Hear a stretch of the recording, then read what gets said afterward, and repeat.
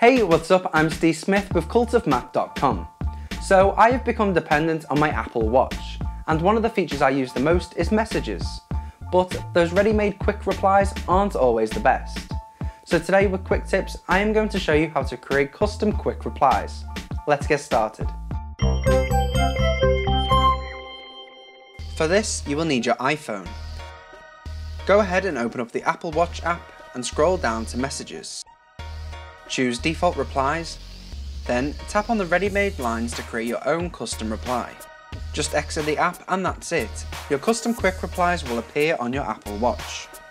So there you have it. I hope this makes your Apple Watch more personal to you. Let me know in the comments down below what you would like to see next on Quick Tips. Also, if you enjoyed this video, please hit the like button as it really does help us out. And if you haven't already, hit the subscribe button so you don't miss a single video from Cult of Mac. I'll see you next time.